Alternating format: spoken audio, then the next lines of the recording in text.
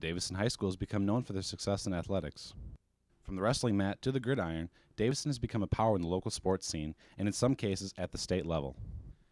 And now there is a new up-and-coming team eager to prove themselves, not only to their opponents, but also to prove themselves in their very own high school. This team is the boys' varsity lacrosse team.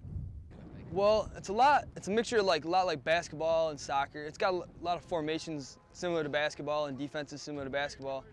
But then it's got the physical aspect of football or hockey or so, and then the high scoring aspect of getting basketball or something.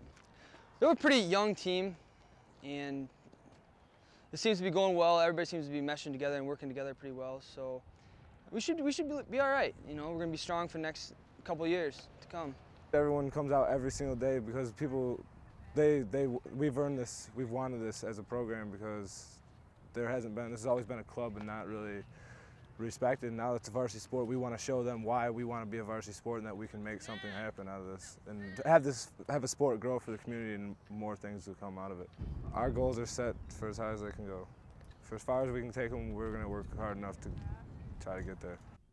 So be sure to come out and support the boys as they look to make their mark in Davison athletics. Dan Durkin, DTV Sports.